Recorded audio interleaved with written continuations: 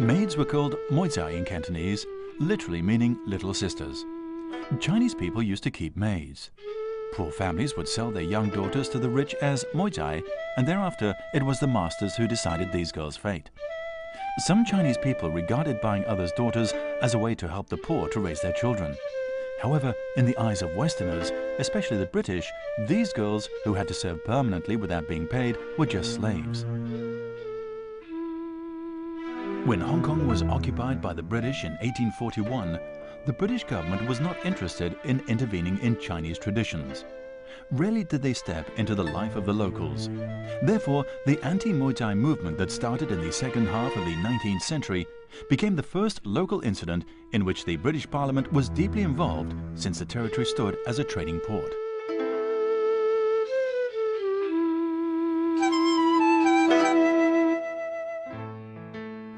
幾歲就見有妹仔㗎咯，我出世就已經有妹仔喎。舊時有3個妹仔，有人打麻將咪撥線咯，係帶狗去街陪我玩，就有執頭執尾，倒痰罐。係嗰個大餐婆啊，佢專門係幫人哋買妹仔嘅，咁我翳我媽咪咯，你買大姑你好心都收留佢咯，我媽咪好心咁啫嘛。 生仔多窮啊嘛！我媽咪唔係話貪豪華就買咁多妹仔㗎。我媽咪一買咗就燒㗎啦，即係教佢哋有錢嚟贖啦。其實咧，我哋會睇到咧，喺1870年代之後咧，嗰個拐賣人口嘅情況咧係相當之嚴重嘅。由政府嘅警察部門嘅發表出嚟嘅報告咧，你會睇到咧。 呢個被綁架同埋被拐賣嘅罪行咧，係咁多種嘅犯罪裏面嘅最嚴重嘅一種罪行。我哋要睇翻啦，被拐賣嘅人口，佢哋喺市場上面嘅價格咧，你會見到咧，14歲以下嘅女童咧，最高嘅身價咧係可以去到50蚊。咁而14歲以上嘅女性嘅身價咧，最高可以去到300-400蚊嘅。 勞工薪金咧，每一個月咧只係得5蚊嘅啫。咁我哋都可以想像到拐賣人口嘅呢一種不法嘅勾當咧，其實有相當大嘅經濟得益咯。As Hong Kong was close to China and there was no particular immigration control, it became a popular port trafficking men and women for the purposes of forced labor, prostitution, and servitude. For example, as Moizai. Seeing that the problem of abduction had become increasingly serious, the government put a ban on the abduction of women and children in 1873. 嗱，當政府去通過呢一個咁樣嘅保護婦孺嘅條例之後咧，我哋會睇到咧，因為喺嗰個傳統嘅中國社會裏面咧，中國人咧都有買賣奴婢嘅呢一種嘅習慣嘅。如果因為買賣奴婢而被指責話為係拐賣婦孺嘅話咧，尤其是喺社會嘅上層咧，就對呢一個課題咧覺得好敏感。即係究竟自己仲可唔可以繼續去買賣奴婢咧？如果佢而家殖民地政府話唔準佢哋去咁樣做嘅時候，喺佢哋屋企嘅裏邊嗰種咁嘅傳統嘅風俗點樣去維繫咧？所以其實我諗有一啲嘅華商就會留意到，遲早即係就會殺埋嚟影響佢哋嘅嗰個妹仔嘅買賣嘅活動㗎嘛。咁再加上法庭係收到一啲咁樣嘅投訴嘅個案，官亦都判咗講明香港係英國殖民地，係唔可以有奴隸嘅買賣嘅活動嘅咁。咁所以我諗即係有一啲咁樣嘅華商就會覺得，應該不如即係反建議建議政府我哋即係進取啲即係成立一個所謂保良局，令到政府覺得佢哋係合作，而換取政府咧對於妹仔買賣活動嘅一個不干預。咁所以佢哋咧就即係將佢分為所謂合法嘅買賣同非法嘅買賣。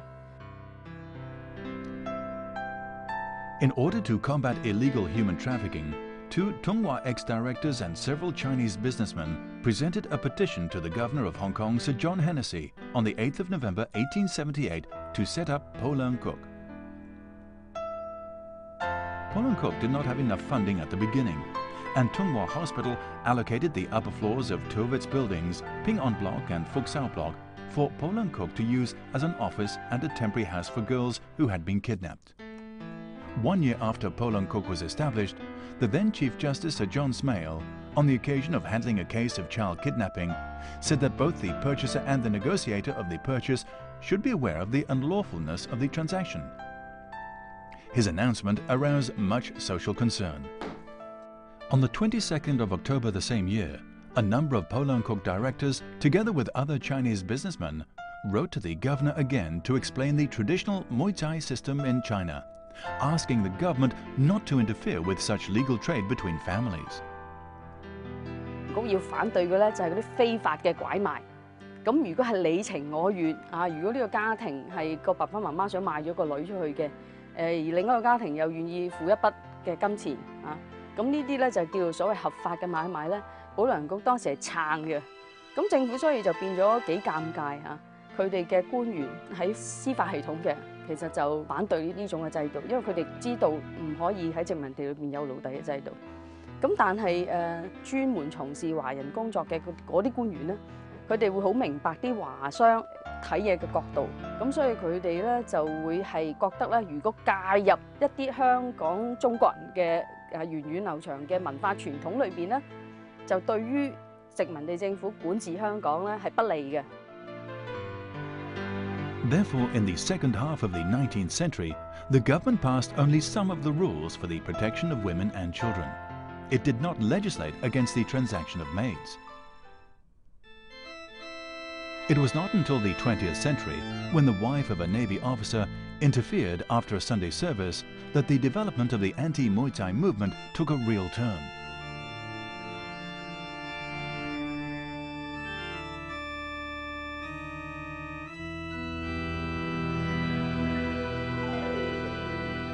St. John's Cathedral was inaugurated in 1849, standing as the first cathedral built after Hong Kong was opened for trade. It is now the oldest surviving Western ecclesiastical building in Hong Kong.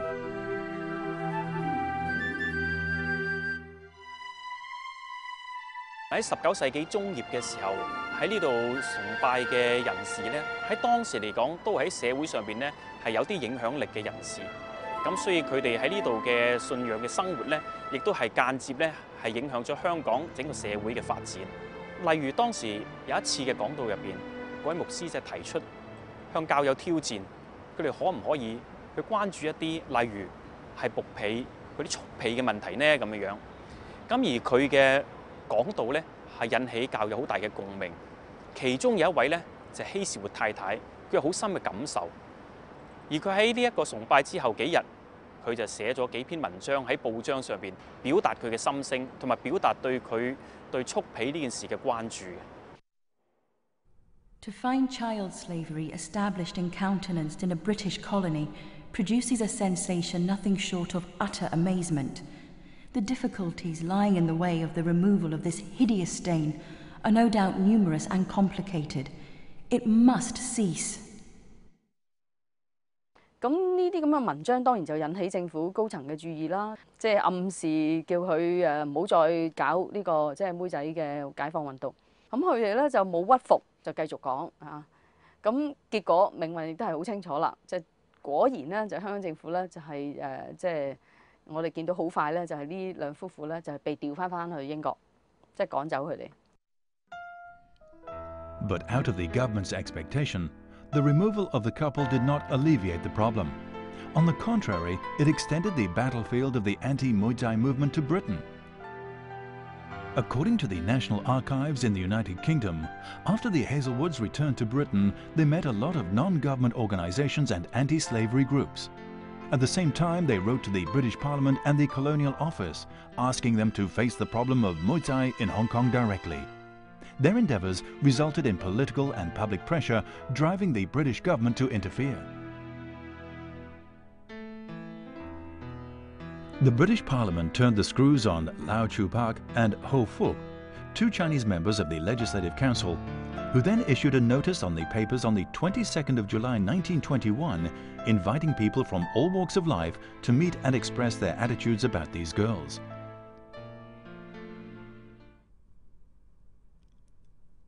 The first forum on Mui Tsai, open to all Hong Kong citizens, was then held at 2:30 p.m. on the 30th of July 1921. It took place in Taiping Theatre in Saiwan. It was reported that over 300 people attended the meeting. Journalists from English newspapers were also sent to report about it.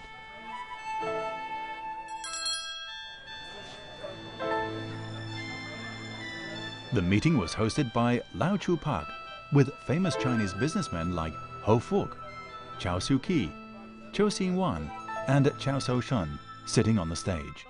The general opinion was to preserve the Mui Tsai system.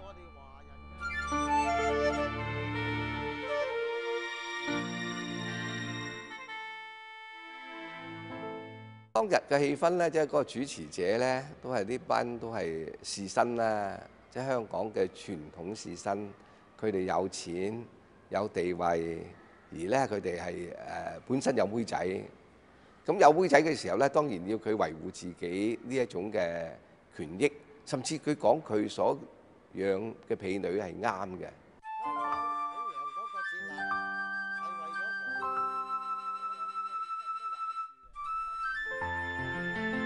The meeting lasted 3.5 hours, but it was those who supported the Mui Tsai system who had the most to say.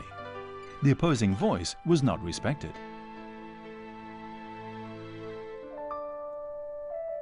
Reverend Wang Oi-tong of the Rhenish Church wrote to a newspaper, Tai Kwang Po, after the meeting.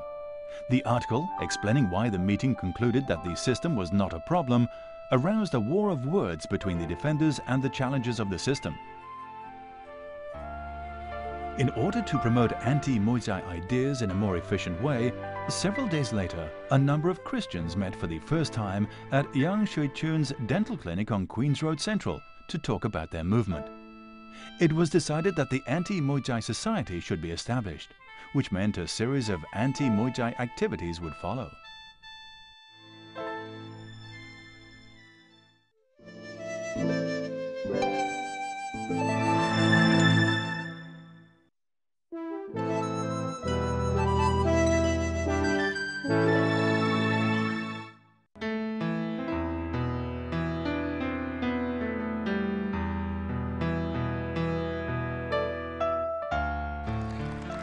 After half a year of preparation, the Anti-Mui Tsai Society was finally inaugurated on the 26th of March 1922 at the Chinese YMCA of Hong Kong. More than 600 people attended the inauguration. The hall was literally full. Although the mission had proceeded for only half a year, according to the relevant information, the society had successfully attracted more than 1,300 members by the day it was founded officially. They held writing competitions, offered singing lessons for the blind, and gave talks to students for educational purposes. At the same time, they established an investigation department to systematically collect and follow up cases of cruelty to the girls.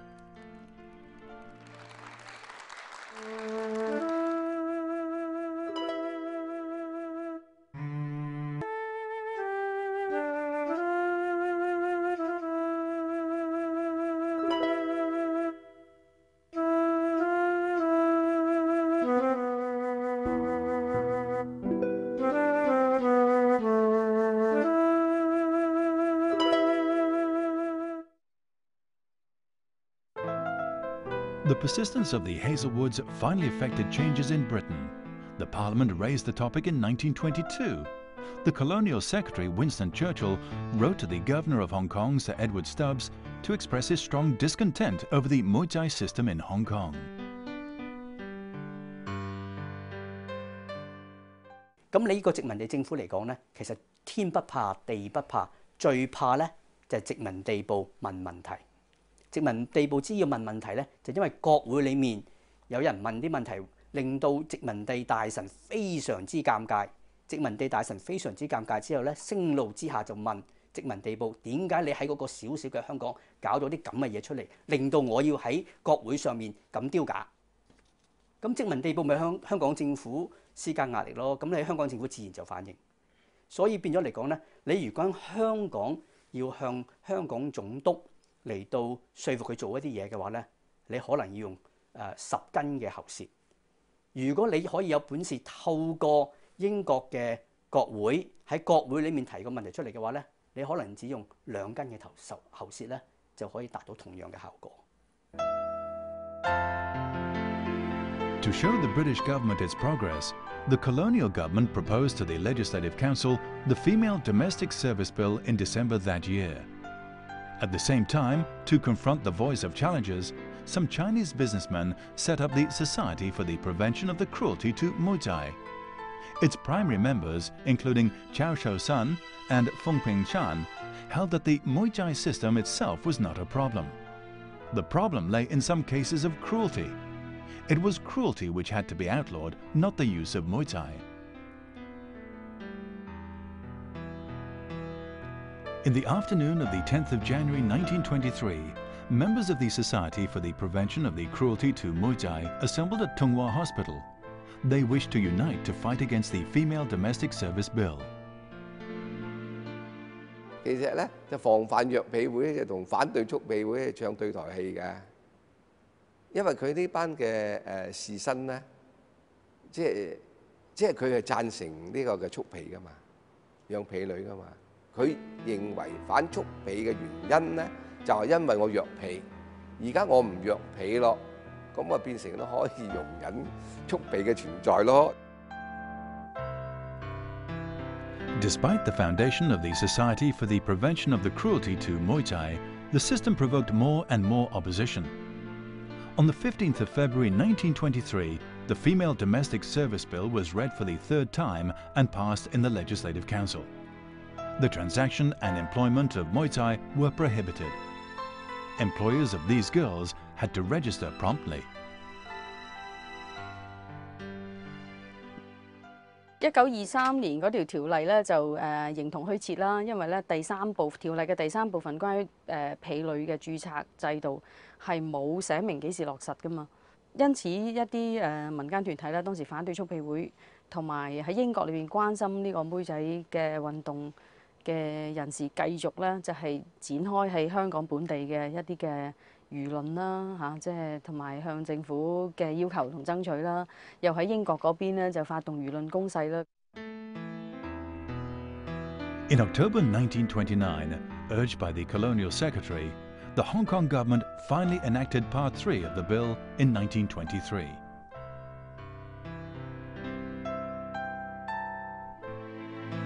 咁所以咧就29年呢一個嘅條例咧就係幫到，即係喺妹仔廢除妹仔即係運動裏邊就你可以話係都有係一個階段性嘅即係一個勝利。咁但係咧呢條條例本身亦都係有漏洞啊嘛。咁啲人既然見到話即係從此又唔可以再重新引入一啲未經註冊嘅妹仔啦，咁咪斷咗後路咯。咁點算咧？咁其中一個計咧就係話繼續係買呢啲女仔翻嚟，但係就唔叫佢做妹仔，就話俾人哋聽呢個係我嘅養女。咁但係照做翻以前即係妹仔做嘅嘢咁所以咧就關心妹仔嘅嗰啲人就發覺，咦其實即係29年嗰條法例都仲係留翻條尾巴喎咁變咗呢個運動又要再繼續打落去。It was not until 1938, when the government amended the relevant rules and ordinances concerning female domestic service and the protection of women, that the problem was solved. It was required that all adopted daughters had to be registered at the Secretariat for Chinese Affairs. The anti-Muay Thai movement in Hong Kong lasted about 20 years. It was heavily hindered by the political philosophy of the colonial government. 英國人其實佔領香港嚟講咧，佢個目的並唔係話特登要去管治香港，佢更加唔係話要點樣去管治啲華人，佢只不過係因為要支持英國喺對華嘅貿易，同埋喺對華嘅其他各項嘅活動，喺香港有個基地咧比較上方便一啲咁做。咁你華人嘅生活嚟講，只要你唔搞事，你唔影響到港英政府，你唔影響到住喺香港嘅英國或者係白種僑民咧，其實佢都唔係好想管你㗎啦。呢一種喺文化上邊不干預、不介入，呢個係成個即係港英殖民主義嘅一個即係好核心嘅一個精神。你亦都可以話係因為呢個咁核心嘅所謂管治哲學咧，係令到香港呢個咁樣嘅即係咁不合理、不人道嘅一個咁父權嘅體制，係繼續可以喺香港呢個殖民地延續啊嘛。即係用我哋今日嘅角度嚟到睇蓄養奴婢呢件事咧，我哋就會覺得係好不人道，同埋係一種好保守、好落後嘅一種嘅觀念。但係呢件事情咧，喺嗰個香港嘅社會，我哋會見到咧，佢喺唔同嘅階段咧，對呢個蓄養奴婢咧有唔同嘅睇法啊。嗰個價值觀念嘅轉變咧，亦都係睇到成個香港社會嘅演變。If it was not for the British involvement, the fight against the Mui Tsai system in the early 20th century, in the politically enclosed environment of Hong Kong, could have taken 10 or 20 years more to win.